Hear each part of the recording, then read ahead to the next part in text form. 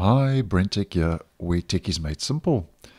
So as you may well know by now, individuals or organizations who elect to continue using Windows 10 after support was ended and deprecated by Microsoft on the 14th of October last month will have the option of enrolling your PC into a paid ESU subscription.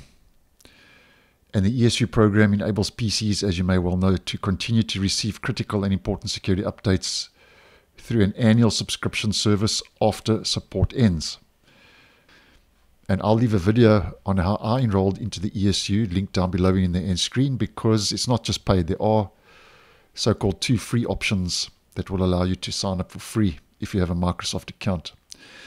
Now, the reason I'm mentioning the ESU is because Microsoft has rolled out an update, which I spotted this morning on Windows 10.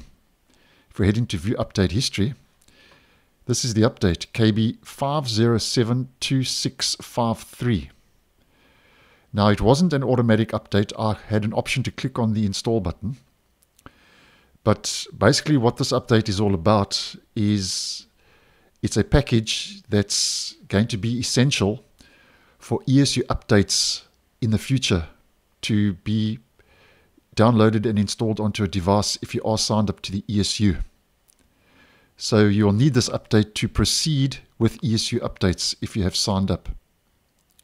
Now, Microsoft says that to enable the ESU for Windows 10, the following must be applied in the following order. So this is obviously to be able to get the ESU updates moving forward. Number 1, you need to have this update, KB5066791, or later updates installed. Now, this was the final Patch Tuesday security update and quality update for Windows 10 before support ended. So you need to have this update installed, and then you would need to have this update installed as a prerequisite for the ESU program, 5072653.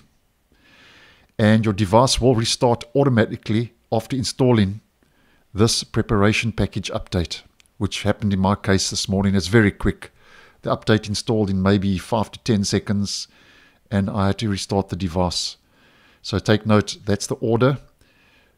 To enable the ESU for Windows 10, the following must be applied in that order according to Microsoft. So if you haven't received the ESU sign-up wizard yet, then just check this update is installed. And if you have, then according to Microsoft, this is a prerequisite for the ESU program to continue to receive ESU updates on your machine now that Windows 10 is out of support. And this applies to both organizations and enterprises.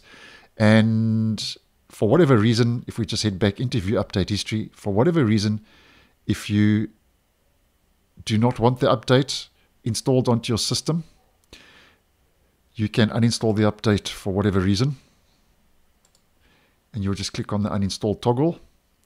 But just take note though, there's a very good chance though, if you do uninstall the update, that it might want to reinstall itself again, or you may not be able to get ESU updates rolling out onto your device. So at this stage, I haven't seen any negative issues that the update is causing.